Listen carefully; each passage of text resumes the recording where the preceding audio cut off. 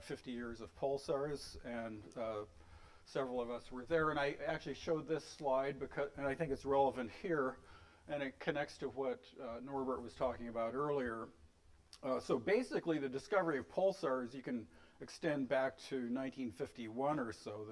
Anyway, shortly after World War II, when ionospheric scintillations were recognized, and Tony Hewish was a big player. I don't know if you can see these names across here, but this is a partial attribution. And anyway, so Tony Hewish was involved with that. He looked at solar corona scintillations, and then basically established that interplanetary scintillations were happening.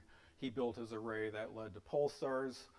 Another channel for resolution was using lunar occultations on quasars, and then inventing interferometry to study quasars at high resolution. So in 1967, pulsars were discovered. VLBI was basically invented, certainly by that time, if not in 1965. And then since then, the rest is history, as they say. So there's been a lot of understanding, as you heard today, about diffractive interstellar scintillations, interstellar turbulence, lensing, refractive scintillations, and so forth.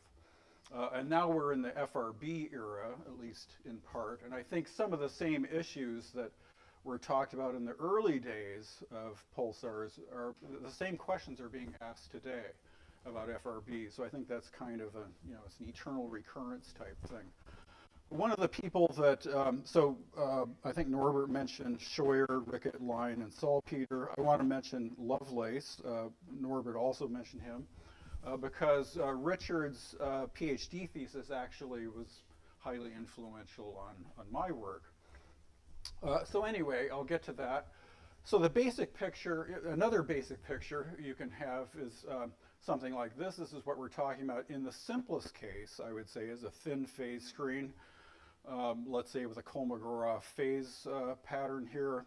Downstream of that screen, you get a diffraction pattern. Here I'm showing it in 3D, X, Y, and frequency. So this is actually the result of a Kirchhoff diffraction integral calculation. And so these black splotches here are the scintils in space and in frequency.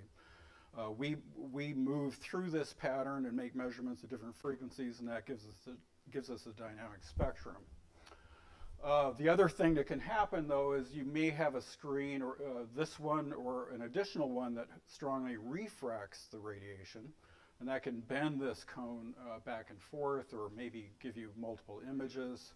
I think there's a lot of evidence for multiple images, and I'll show you a couple of things. But one of the issues here, I think one of the issues for this week, is using scintillations and lensing and so forth to resolve sources.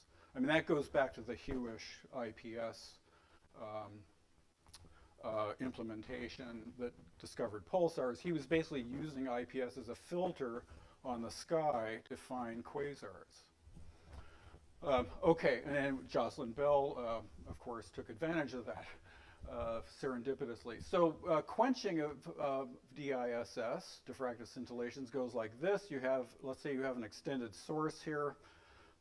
If it were a point source, you would see scintillations, as I showed you before, with some scattering angle or diffraction angle theta d, and projected back to the screen, which is here, that would have a length scale L sub d. So if you have an extended source, the coherence length of that of its radiation goes like lambda over the source size. You need that coherence length to be bigger than L sub d. If it's smaller, you quench the scintillations. So the requirement here then is that you need the coherence length of the radiation from the source to be bigger than the diffraction length, and that gives you an upper limit on the angular size, which is lambda over the distance from the observer to the lens or screen, and then the diffraction angle. And this ends up being about a micro arc second or less. Okay, so now to Richard's thesis. You can find this on the web. I actually have a copy. It's very thick. As I say, it's 400 pages, 400 equations, all hand drawn. So this is back in the pre-LaTeX days. So if you complain about LaTeX, it could have been worse.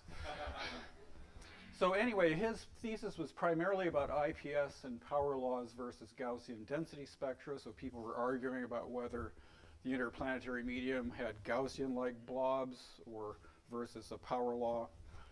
Some of that same argument spilled over to the interstellar scattering situation. But anyway, this was 1970. So so the thing I really want to point out here is buried in Appendix I on pages 390 and 391, he's got this section called Size of Pulsar Emitting Region, where he basically does the same calculation that I showed you. He has the theta critical here. It's 0.2 microarc seconds in this case. And then he estimates the size of a pulsar magnetosphere, and it's comparable. So he basically laid out the case. And so anyway, when I guess it was more than 10 years later, when I arrived at Cornell, I got a copy of Dick's thesis and read this part. And so that influenced those pages plus other things in his thesis really had an effect on what I did. So anyway, you can use scintillations of various types to resolve pulsars. And it looks like people have to some extent. But anyway, there are different methods you can take. One is what you expect if you have strong scattering and saturated diffractive scintillations. Saturated simply means that the field fluctuations are Gaussian, complex Gaussian, and so the amplitude distribution, the intensity distribution is exponential. And you have 100% intensity modulations. If you have two point sources that are offset, they will both produce 100% modulations, but their diffraction patterns will be shifted spatially from each other, and in frequency for that matter. If you have more widely separated point sources, that is wider spacing than theta critical, then the diffractive scintillations will be uncorrelated. So if you have a source, an extended source made up of a whole bunch of point sources, it's pretty clear that you can wash out the scintillations. So what you can do is you can look for less than 100% modulation for a source. You can look at pulse components that have identical dynamic spectra but shifted slightly. You can look for a correlation coefficient between the dynamic spectra that's less than 1. That is the dynamic spectra between components. Or you can look at how the scintillation arcs might behave when you have an extended source. So anyway, so with IPS, interplanetary scintillation, the resolution is about an arc second. As I've said, for ISS, it's about a microarc second. So anyway, there were some, a couple examples. Norbert mentioned our 1983 work. I'm going to show you this work that Alex Wolshon and I did in '87 and a couple of other things. So here's a cartoon for why you might expect to see, in the simplest case, the simplest pulsar model, why you might expect to see different scintillations from different pulse components. So here's a cartoon of a pulse with two components. We're pretty sure, I would say, that the emission from those components comes from opposite sides of the magnetic pole of a rotating neutron star.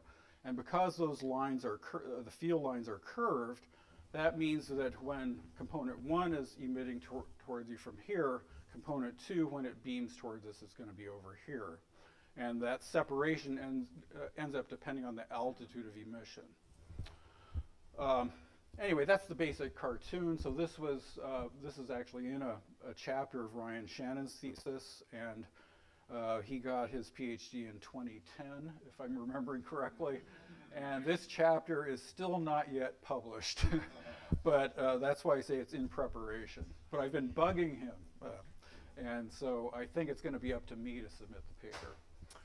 Okay, so anyway, Alex Wolshon and I were making measurements of dynamic spectra in the 80s, and he was at the observatory. I was in New York, and I think it was at the ERSI meeting in January of 1987. He showed me these results because we'd been monitoring this pulsar, and all of a sudden it started showing this dramatic fringing pattern in the dynamic spectra. So that's December 9th of '86. let's see, 10 or so days later, the same fringe pattern, but with the spacing changed. By post-Christmas, those fringes had gone away for the most part. And prior to December 9th, it looked more like this amorphous type thing. If you look at the secondary spectra, or the power spectra, we really were focused on these islands because it looked to us like we were just seeing the effects of two images, sub-images, that were then interfering with each other. It's just like a two-element interferometer.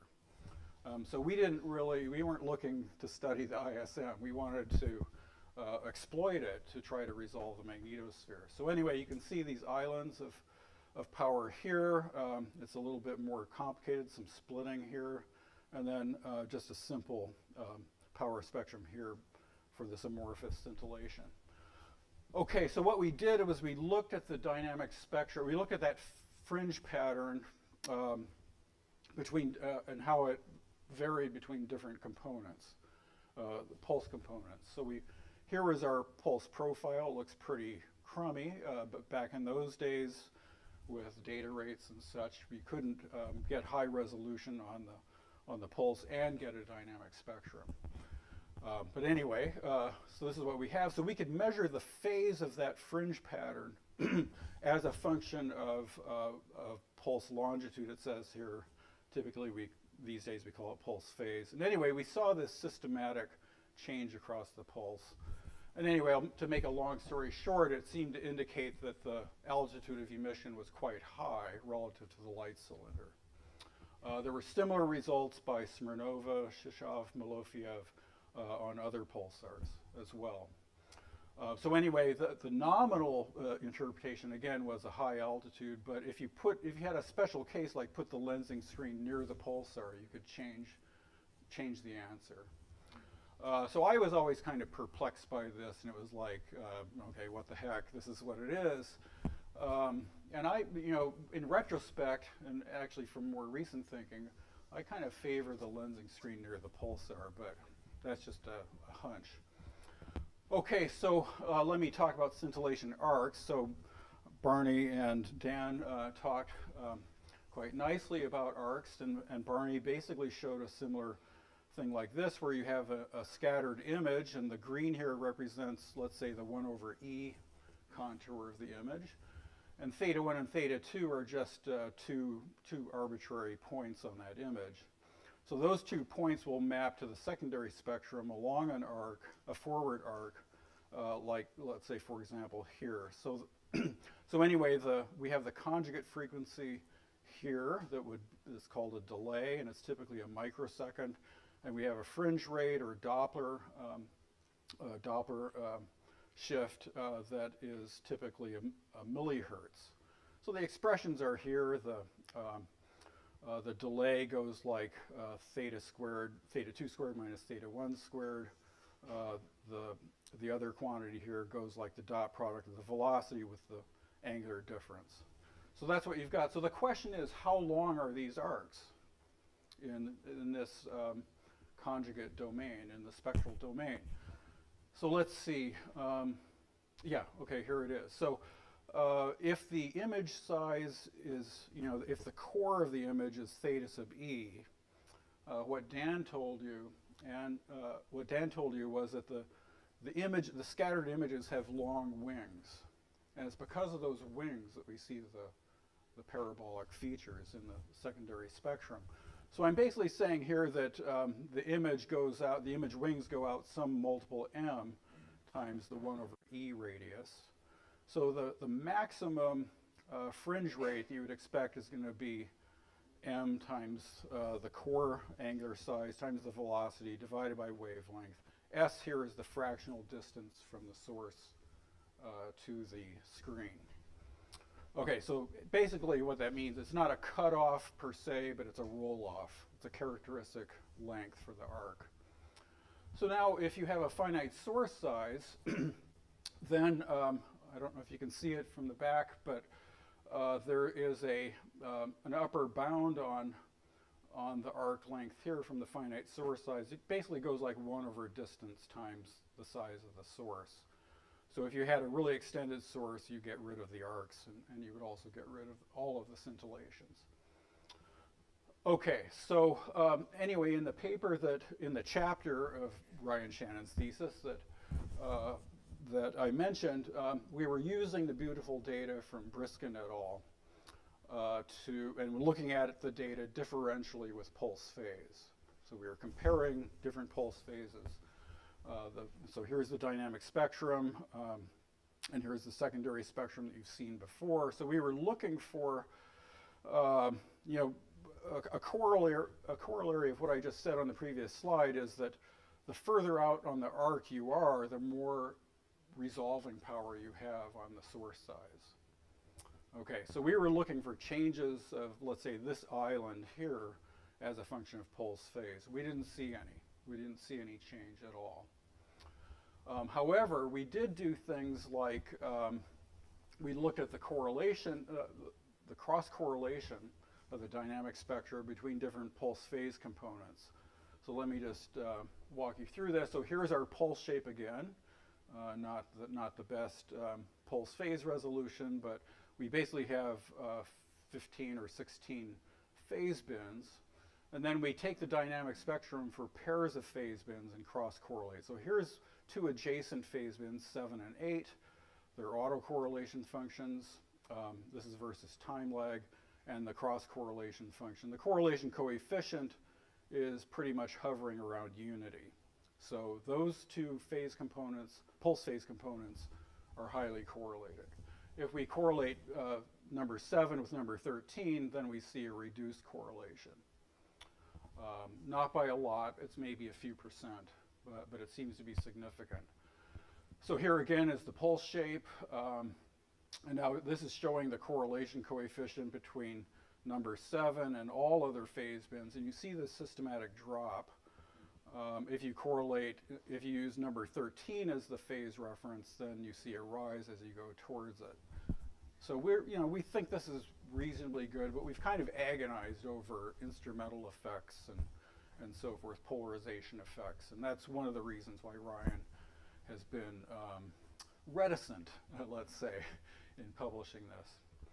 Okay, and then what Ryan did was, I'm not going to explain this at all, but he turned these results into constraints on the image, well, the scattering disk shape, and also the sizes of the emission regions relative to the direction of pulsar motion. There's no way I can explain this, but it's there. Okay, so let's move on to two screen cases, because the gist of a number of situations is that you can have, let's say, the first screen that radiation encounters scatter the radiation and quench the scintillations that would be produced by a second screen, or at least somehow influence them. So anyway, I'm going to use as my case here FRBs. So here we have an FRB source in a host galaxy. The bursts propagate through the intergalactic medium as well as the host galaxy, and then enter the Milky Way, where we know that if it looks like a point source by the time the radiation gets to the Milky Way, it's going to scintillate. Anyway, so this is just a setup, but now I'll show another example from Richard's thesis, where he basically analyzed this in great gory detail. Not FRBs, but the two-screen case of the interplanetary medium and the ISM. So he pointed out, and this is well known now, that when you have two screens, this is the modulation index of the intensity. So basically sigma I over mean intensity. And you get the individual terms from the two screens, but then you get a cross term. So there's some kind of nonlinear interaction. So if you look at power spectra of scintillations, you get, let's say, a low frequency ISS feature here, you get an IPS feature, and then you have a combined feature. And so PNM relates to the source size, and so you can quench the ISS but keep the IPS and vice versa. So anyway, back in the 70s, Barney was involved with this, and others. The interstellar scattering suppresses the interplanetary scintillations of the Crab pulsar at low frequencies when the Crab gets very near the sun. And so it's that finite source effect, the finite source produced by ISS that causes that. Anyway, it's exactly the same situation can happen with FRBs. Okay, so this is what I've been spending my time on, not so much resolving pulsar magnetospheres, but looking at FRBs. So here is a depiction of what the isoplanatic angle is. That's the critical angular size. So this is in micro arcseconds, plotted against galactic latitude and longitude. This is for 1 gigahertz, and keep in mind this is integrating all the way through the galaxy, so integrating the NE 2001 model. So at low latitudes, the critical angular size gets to be sort of 1/100th of a micro arcsecond. It's very tiny, and at high latitudes, it's more like the numbers I was quoting before, a few tenths of a micro arcsecond. So what that means is that any finiteness of the FRB source size can very much quench the scintillations at low latitudes compared to high latitudes. There are other effects as well. The scintillation bandwidth, the correlation bandwidth, also declines dramatically as you go to low latitudes. So those two effects together, let's see, I guess I want to go to this slide. First, those two effects together may account for what seems to be the case. I don't think this is ironclad, but it seems to be the case that FRBs are easier to detect at high latitudes than low latitudes.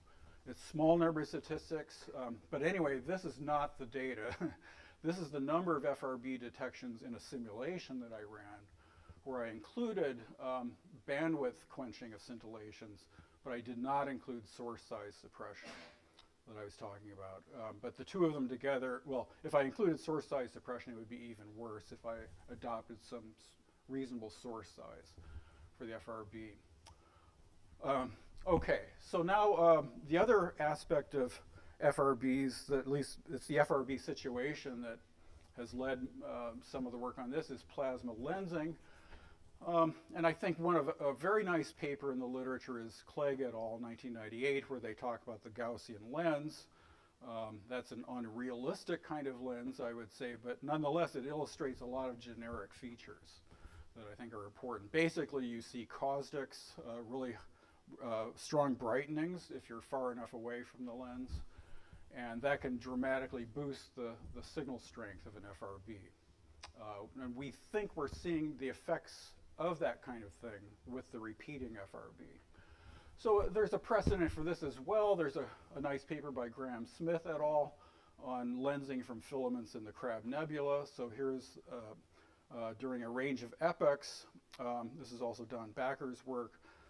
For a range of epochs, you could see double. You would see the crab's pulse in a double way. So you can't read it here, but this is pulse phase, and this is epoch along the y-axis. So anyway, lensing seemed to be coming from filaments, the well-known filaments that are in the Crab Nebula, which can provide actually pretty high, very high electron densities. So some similar features may pertain to FRBs. Okay, so we've been looking at lensing, and this is showing some of the key points. Again, for a Gaussian lens, the x-axis here is the observer's plane. Here's the lens plane. I have a downwards going Gaussian here because the phase is negative. It's a diverging lens. And anyway, for some positions of the observer, you will see 3 images, other places 1 image. Same thing holds versus frequency. There's some frequencies where you may see 3 images and others where you see 1 image.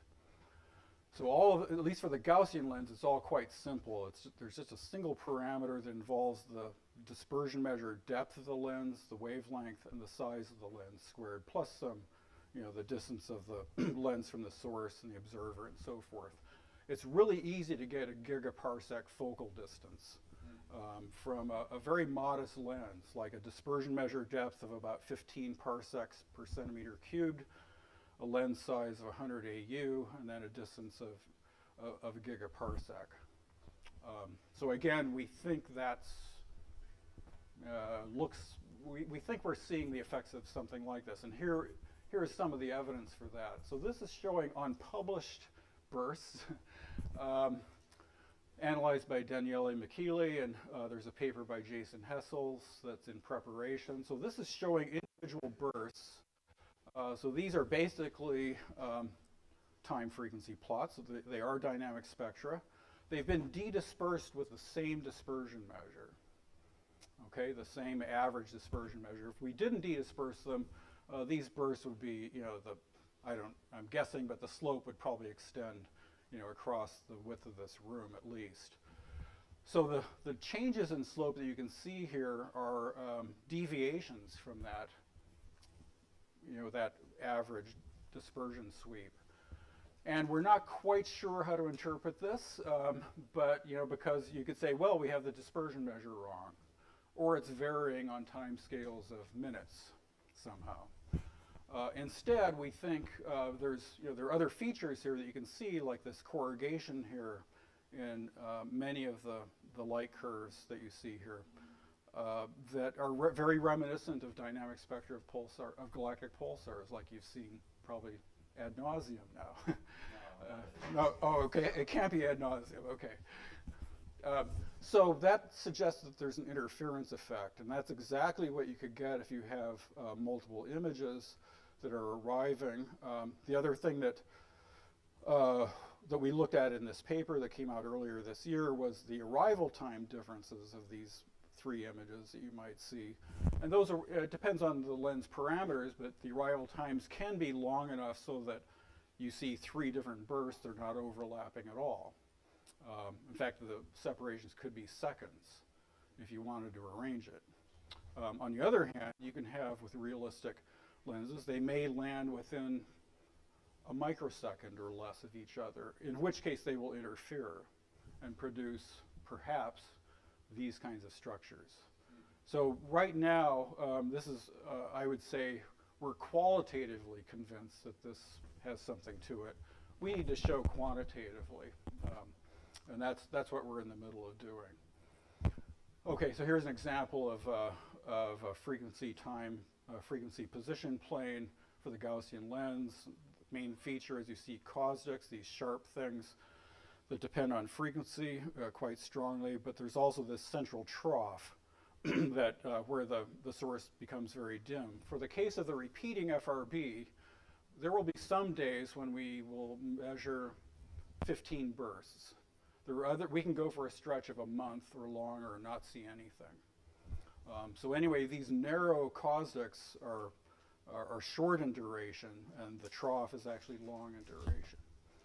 So again, that's circumstantial evidence, I would say. Of course, we're not going to have Gaussian lenses. If you distort the lens slightly, then you can get much more intricate frequency time caustics here. So, okay, so the same effects, so besides an FRB hat, I'm also wearing a precision timing hat in the nanograph collaboration, where we're trying to do the best possible timing to try to detect long wavelength gravitational waves. So if these kinds of things are happening not only for an FRB, we know that similar things do happen from the interstellar medium in our galaxy. The Fiedler et al. Extreme scattering events, some other pulsar events, and so forth. So anyway, this is a little extreme. Precision timing, 10 nanoseconds or bust. The best timing we have over sustained durations of years is about 30 nanoseconds. But we would like to do better than that. So I have a statement here that if all we had to worry about was the dispersion delay, it would be easy to get 10 nanoseconds. The fact of the matter, though, is we've got all this fine structure in the interstellar medium that scatters and refracts, and that causes the dispersion measure to be a function of frequency as well as time. Time because sources are moving, the geometry is changing. Frequency because the ray paths are changing with frequency. So this is a nuisance, and we're trying to deal with it. So one of the pieces of evidence here is that, so all of the millisecond pulsars that we're monitoring show dispersion measure delay fluctuations, sort of at the 10 to the minus 3, 10 to the minus 4 parsecs per cc level. And some of those are consistent with Kolmogorov fluctuations. Some of them are consistent with the pulsar moving away from us or towards us, and just the path length getting longer or shorter. But we see events, this is a weird event, or a distinct event anyway, from J1713 plus 0747. Looks like a sharp drop and sort of an exponential-like rise here. That's with our more coarsely sampled data from a number of years ago. But in the last couple of years, there's another event that's much better sampled, and it looks pretty much the same. Sharp drop, exponential-like rise. So the thing we've demonstrated is that you can't explain this with just a change in dispersion measure. And it's easy to argue that because we know the time scale here. We know what the velocity of the pulsar is. If you have a structure that's small enough to produce this, that is with let's say a cloud that's moving across the line of sight or some kind of structure, if it's that small, it's also going to refract the radiation. And so as soon as you have refraction plus dispersion, the wavelength scaling can be different than lambda squared and all that stuff. So anyway, the second event's being written up in a paper by Michael Lamb et al., and we're looking at models for this. I know Wei Li's thought about this as well with respect to lensing and refraction. Okay, so I will, I take it that you're standing because I'm short on time. Okay, so I wanted to advertise that part of the analysis that we've been doing for FRBs is you have to look at the diffraction, you have to look at the scintillation statistics. You have to model them. And so I spent a few months putting together some code. Well, first of all, the analytical work, but then the code that would give you the probability density function for the intensity for a given radio frequency, bandwidth, and direction, galactic coordinates. This is, right now it's structured for FRBs, so integrating to infinity again. But basically, you can go to 20 gigahertz and be in the weak scattering regime. You get this distribution as compared to the dash line here, which is an exponential distribution. It's a log scale here. Or you can go down to, let's say, a low frequency like 0.1 gigahertz. This is at low latitude, galactic latitude. So very strong scattering, and you've basically quenched most of the scintillation. So you get a very narrow PDF. So basically, it'll give you a PDF no matter what frequency you request and what direction you request. It was a royal pain, as far as I'm concerned, to come up with this. But anyway, I have, it's not public yet, but it's basically called Milky Way Scint.py that is based on the NE 2001 model. And I'm happy to make it available on an ad hoc basis, near term, but it will eventually make the light of day. So just a summary, I think we're really at the early stages of all this interesting work on scintillometry. And what I'm focusing on is precision timing, interstellar medium structure modeling, FRB detection rates, and FRB source environments. Thank you.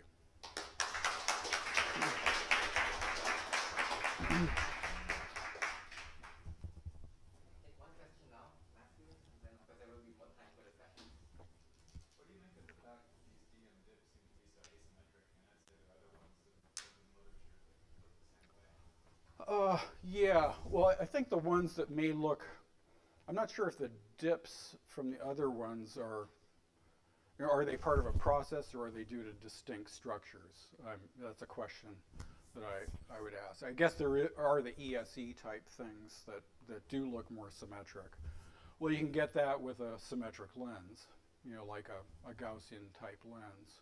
I think that the one-sidedness, the strong asymmetry means that you have a sharp edge of a relatively sharp edge of a structure, and then slow decay.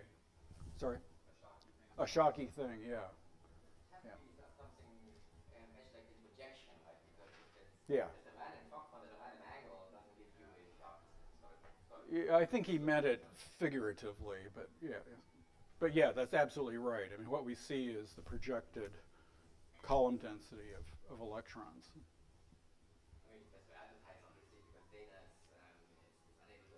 person that these folded underdense events are generic consequences of these folded sheet models that that I think proposed as one of the origins of scintillation structures. And there, so the thing to explain is why suddenly something goes underdense, right? You know, what is that? Why is there a hole in one direction? Why is it one-sided?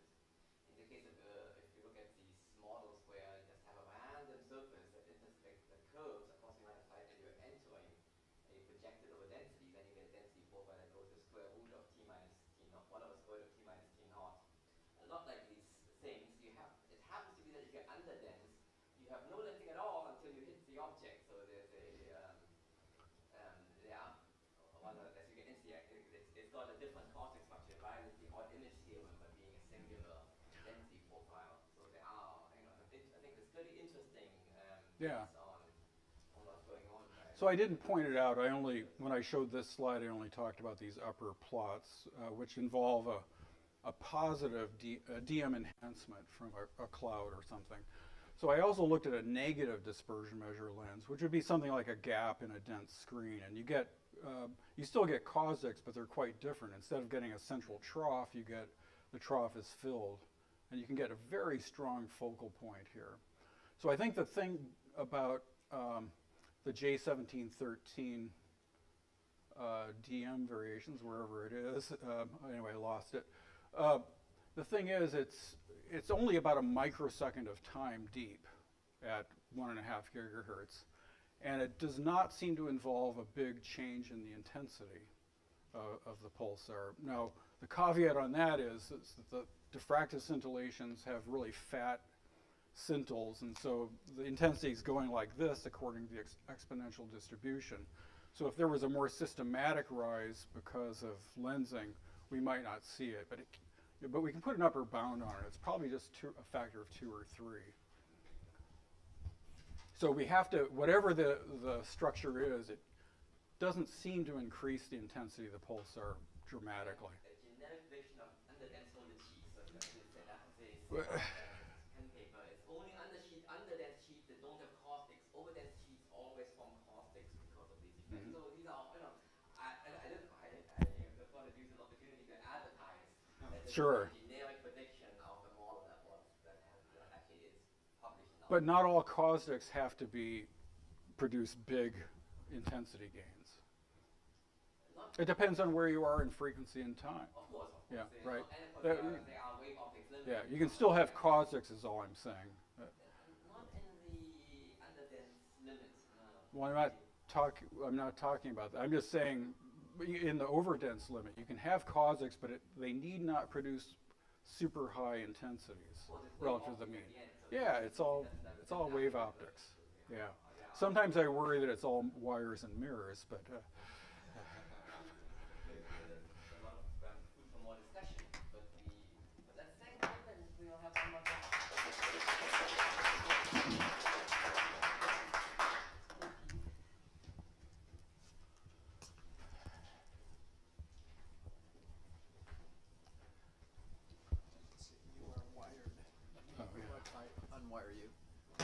You may. If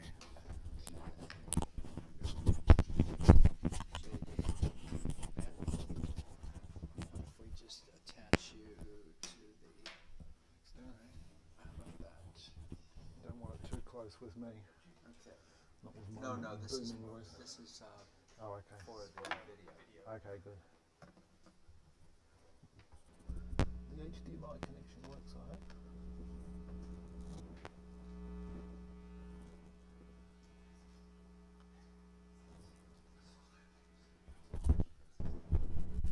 So I couldn't resist adding a cliched phrase at the end of the title just this morning, because it's probably the only contribution that I have to make, given the sterling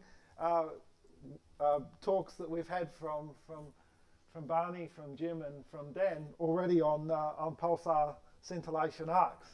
And Barney has already spoken a little bit about what happens when you add VLBI into the mix.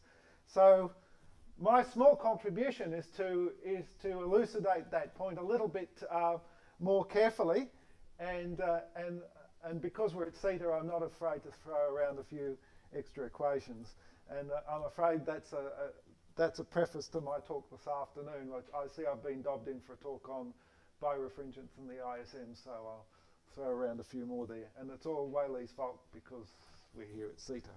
So the question is, I can remember as a fairly young and impressionable guy, I was wandering the corridors in Socorro, at NRAO, and I saw Carl Gwynn down in the basement there. His brow was laden with sweat as he was trying to interpret these secondary spectra that he was getting out of the VLBA. And of course, the VLBA dishes don't have an awful lot of sensitivity compared to, say, Arecibo or Greenbank. And so, as I say, there was a considerable amount of sweat coming off his brow. And as he was doing this, I thought, well, there must be some extra information that's hidden in all of these visibilities on pulsars. And I went away up to my desk and started working on it. And I started chatting over coffee with Walter Briskin, who was already thinking about doing these VLBI observations. And it turned out he'd been talking with you, Dan, about some of these observations. And oh, was Barney as well? I think it was with both of you. But anyway, he mentioned your name, I'm pretty sure.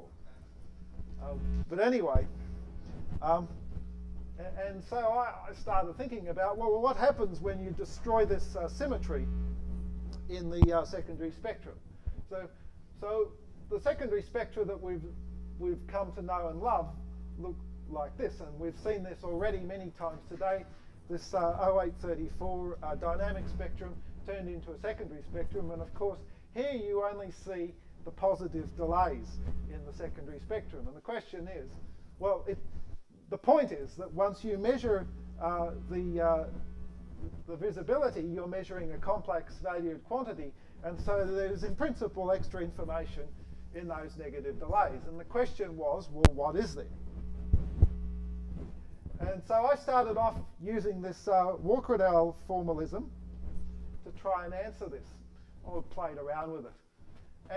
And this sort of formalism starts from the Fresnel-Kershaw integral, and it says that that in the regime of strong scattering, so Barney's been talking about some of these scintillation arclets in the regime of relatively weak scintillations with a Born modulation index of less than 1. This sort of formalism applies only when we're really in the regime of strong scattering, so we're talking about things that, you know, these low frequencies, 300 megahertz pulsars in the galactic plane, that sort of a thing. But in that particular case, the phase wraps very quickly. And so you can make this stationary phase approximation, which says that I can break this integral up into a whole bunch of phasors. So I have so I can represent this integral as some sum of points which have both a phase and an amplitude. And the idea is that this phase here contains, this is the screen phase and this is this geometric phase.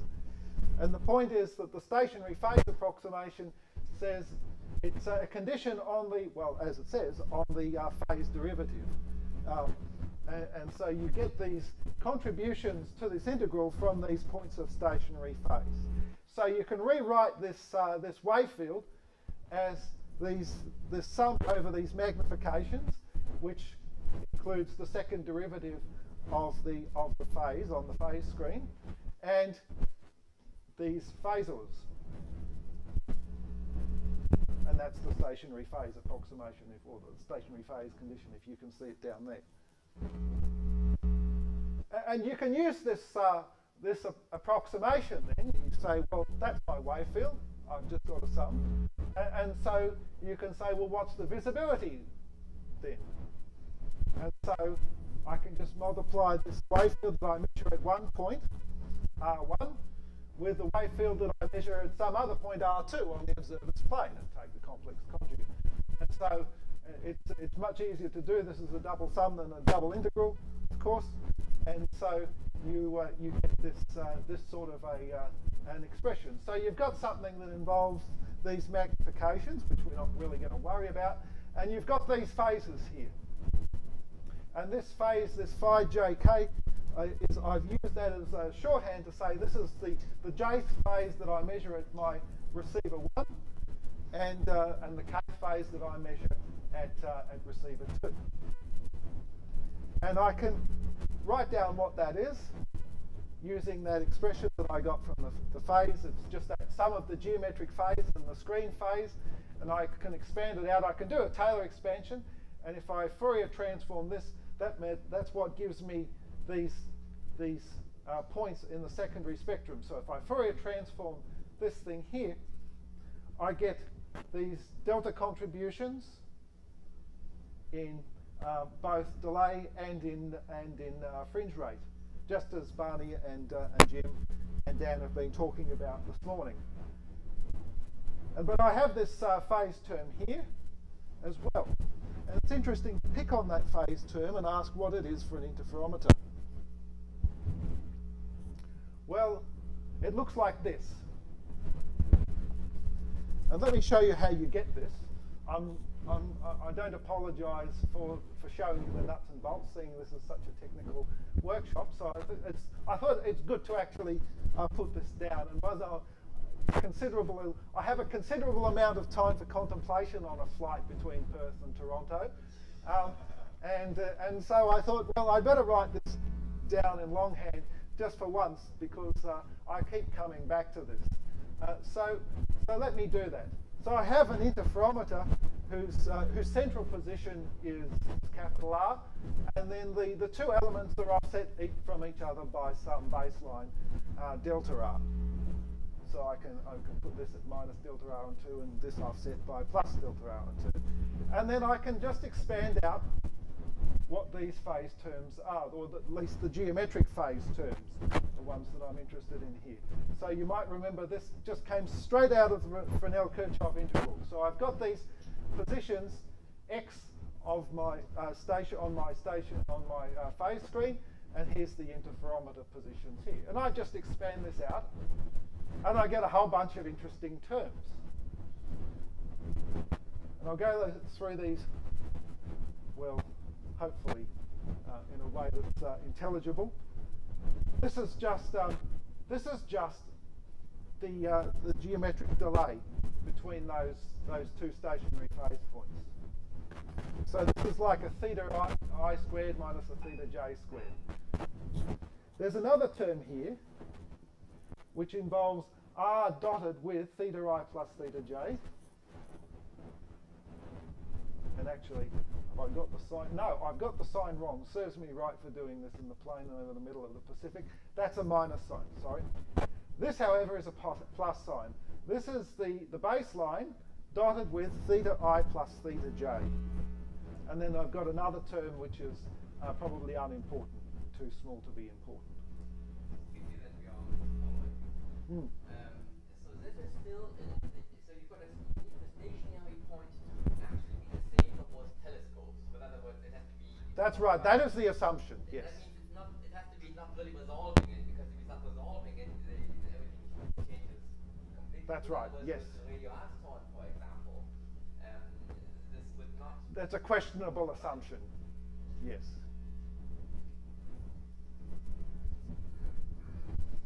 Right. So if I go back here, then this is what that phase difference looks like as seen by the two interferometers. So I've got a difference in the screen phase. I've got this standard xi squared minus xj squared. And I've got this other thing which depends upon the central position of the interferometer. But the point about all of these terms is that they're antisymmetric when I exchange I and j. This term, however, here is symmetric when I exchange I and j. And that's the crucial point.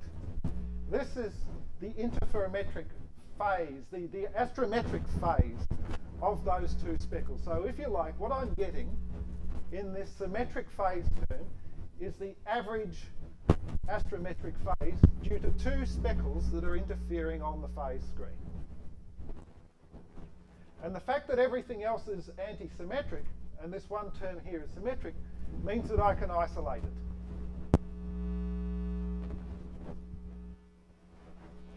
So, what it means is that, well, we go back to the physical picture here for a second. As Barney and Dan and Jim have pointed out, I have a delay that looks like this. There's this other term here, by the way, that's related to, so the delay usually involves just theta I squared minus theta j squared. There's another term that's neglected usually, and that's usually unimportant. But I just thought I'd show it just to illustrate the point that there is in principle another term that can enter into delay, but it's usually negligible in this regime of strong scattering for something like Kolmogorov turbulence. I think there are basket cases where this term might actually be important, but maybe we can discuss that later on. And then there's the Doppler shift. And the point about that is that what you're doing effectively when you're looking with an interferometer is that this secondary spectrum allows you to isolate the interfering wave field of every pair of speckles. That's the beauty of the secondary spectrum.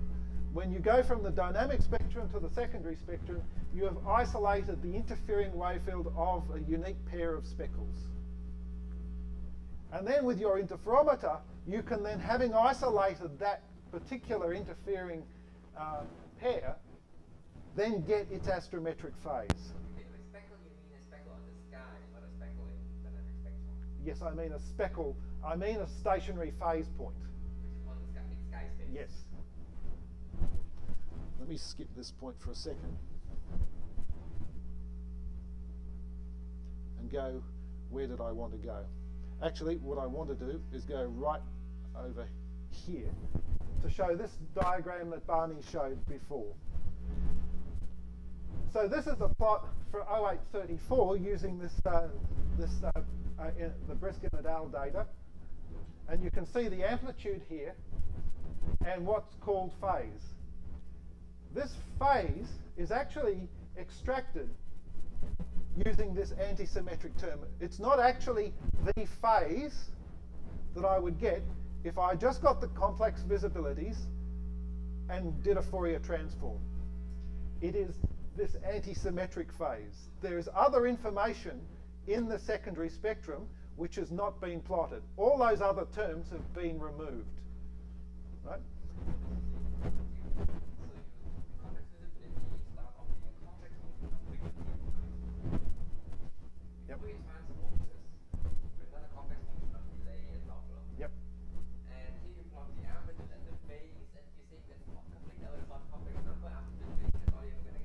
Sorry? No, what I'm saying is that I could just take the complex visibilities, I Fourier transform them, right? But the phase that's being plotted here is that astrometric term.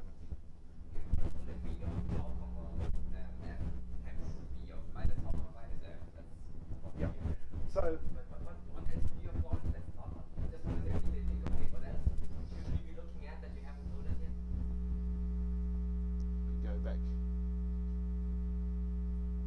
All these other terms here. Well, well, that's an interesting question, actually, and to my mind, this. Sorry.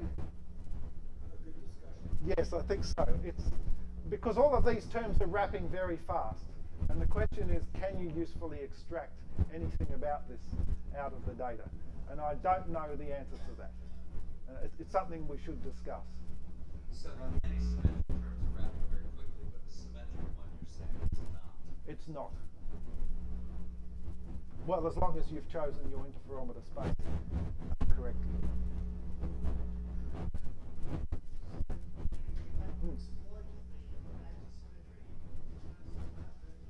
Yes, that's right. That's exactly it. You're using it, you're cancelling out those terms to isolate this thing. Yeah, of course. You know as well as I do. Yeah, so that's the key point.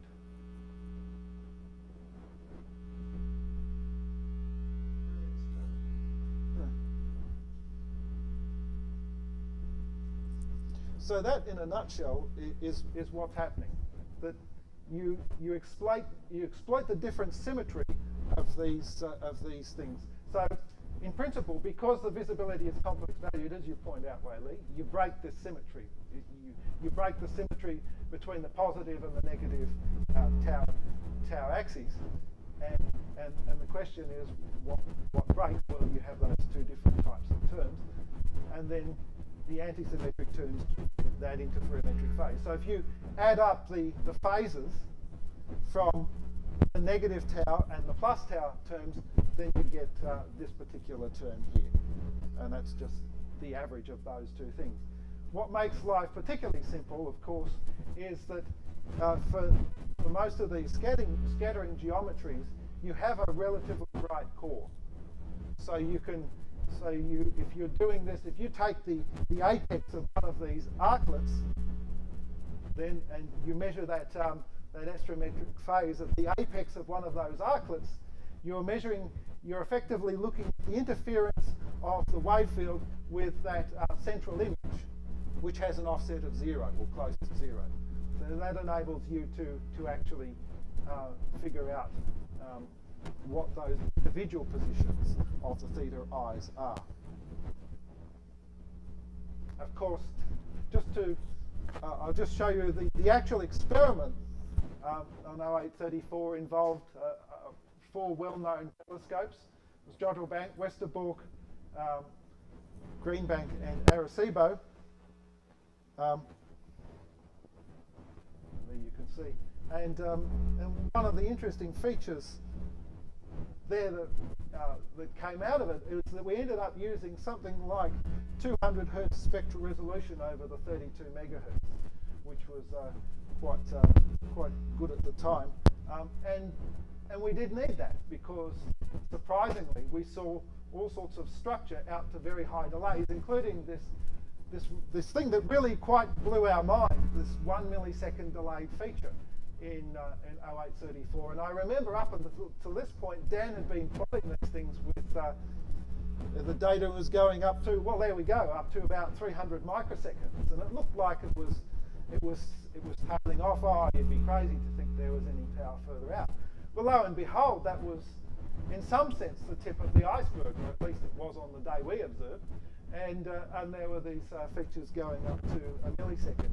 In fact, Walter played around with the data a little bit and was able to find features that were way higher, fainter, but way higher than a millisecond. So he saw features nearly up to delays of about 8 milliseconds. And those features, I might add, were the things that really did change their position and brightness in between individual 8 megahertz IFs. So these observations, there were 4 8 megahertz IFs, and they're analysed separately. So there are some basic conclusions that you could draw from the data, and many of the people in this room know them better than I do, so I'm not going to harp on them. I'll just show you a couple of pretty pictures, though. This is, so most of us, we've been seeing intensity dynamic spectra up until this point. This is a visibility dynamic spectrum where the colour encodes the phase. More to show a pretty picture. Barney's already shown this. Perhaps what hasn't been shown, this is a slightly different representation of the image that was shown in the paper, but this is, these are the positions of these individual speckles, where I've just drawn a very light sort of blue cloud as the error region of those individual speckles, and it somewhat highlights the distribution of those speckles across the scattered image. So I won't harp on that again. There is a phase ambiguity. If you have a look at the original paper, you'll find that the image actually has 2 images of this 1 millisecond cloud, and that's because you suffer from some sort of phase ambiguity, which you can resolve with multi-wavelength synthesis. You need that to actually resolve uniquely the position of that 1 millisecond feature. So that was the final image that was published in the paper, except with, again, with this ambiguous position of this particular feature. And here the colour encodes the signal to noise. So you can see the signal to noise is quite low on this. This blob here represents about 4% of the scattered power. So it's small, but not insignificant.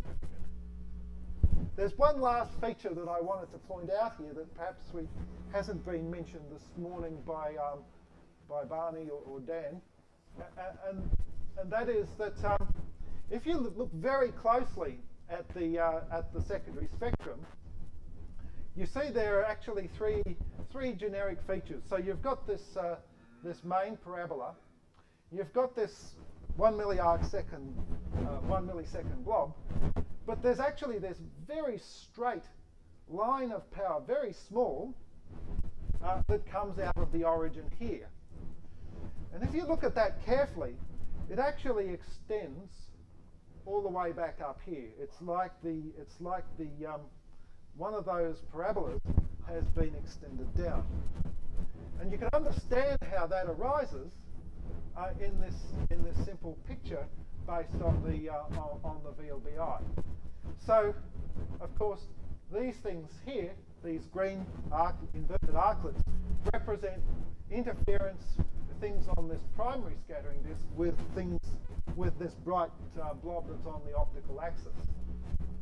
And then you have this blue region here, which is due to interference between this 1 millisecond feature and this bright core and other things on the near the optical axis. But these purple features here represent the interference of individual blobs in this 1 millisecond cloud with each other. And I don't know whether people have really noticed that. It's quite a hard picture to see on the printed page in a paper. But if you play around with the transfer function, you have the data, you can actually see it quite clearly. And so I thought I'd bring out that last point. And I think that is the last point I wanted to make. No, it isn't.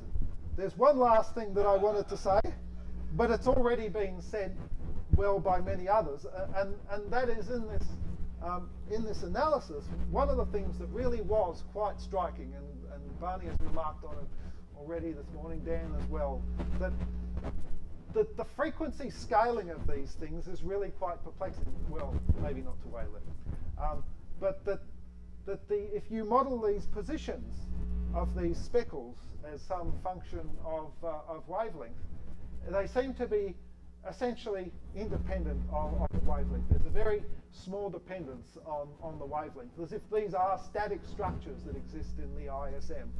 These groups of structures that are giving rise to these speckles or these bits of power that at least we can isolate in the secondary spectrum.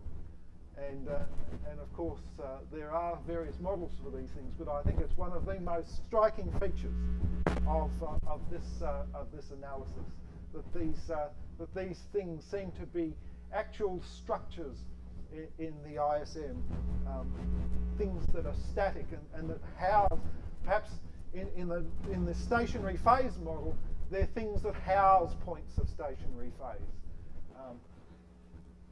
because obviously, even with VLBI, we don't have the resolution, anywhere near the resolution, to actually get down to the diffractive scale. So from that point of view, until we get to those sorts of resolutions, if we ever do, that would remain ambiguous, but for models for what they might be. So I think I'll end there.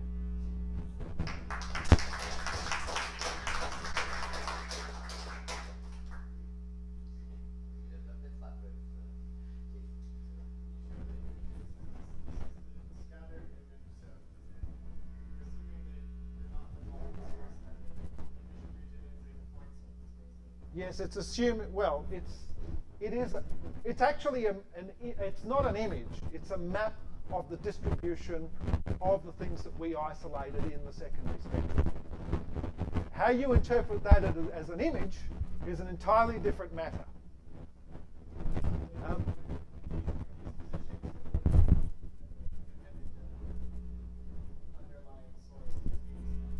well, we're assuming that the wave front that is spatially coherent. Yeah, but yeah. Well, if you put dynamic spectrum, it shows 100% population. Yeah. Now you could ask the question,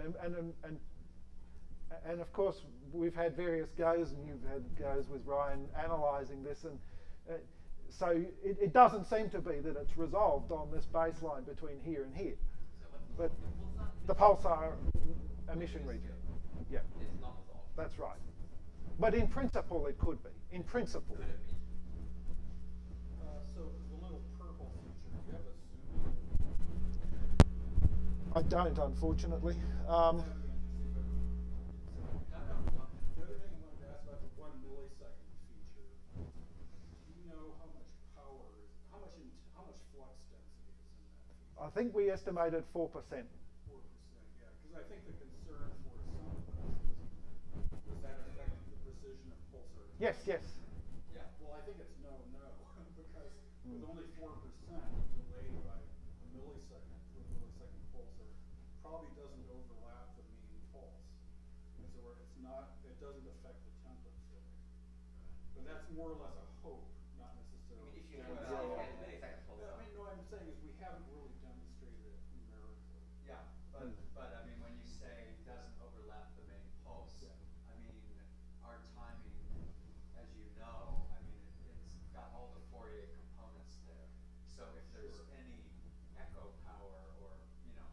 But match if we- filtering weights weights where the main part of the pulse is. Yeah. And not where, Yeah. if the template is 0 where the echo is, Yeah. you get nothing. Okay. Yeah. So, yeah, all right. Yeah. Also with regard to this magenta feature, this sort of spear-like feature near the origin, I just want to note that we have seen this same kind of feature. I would guess now 4, 5, or 6 data sets that we've seen this and wondered, is that real? Is that real? And also, I just want to advertise some work that Lars Kukl is bringing to us. He's going to talk about it on Wednesday on this. He and I have looked at this, and he has some data from a LOFAR single station at low frequency, where it looks to us that there could be one of these kind of spears coming up from the origin. So I think this is a very interesting analysis on your part. So did you actually see a high delayed feature? No, I mean, I'd have to say, in the cases I'm thinking of, no, did not see the high delay, but that of course may just be A spectral resolution problem. A spectral resolution, yeah. Is this a data plot or a model plot? This is just a model plot, but I could dig up the FITS files and show you. Yeah. Because I was just trying to explain. I wonder if I can go back. But also just to follow on your comment about my comment, Yeah. I mean, isn't it true that even if you don't have the spectral resolution Yeah, there's very faint in there. Oh yeah. So even if you don't have the spectral resolution to see the high delay feature, you still should be able to see that Yeah. spear, Yeah, shouldn't you? yeah. I mean, because it's low fluctuation frequency in your in your data, although it's very well confined in It's just those points interfering with each other on that way off axis feature. I think it's Sorry? The phase, the eye phase plots. That show up as a just different color in that plot. I don't know whether you can see it that easily here. Yeah. I think it's too low. Because it's different position of the film, all at a different position. Yeah.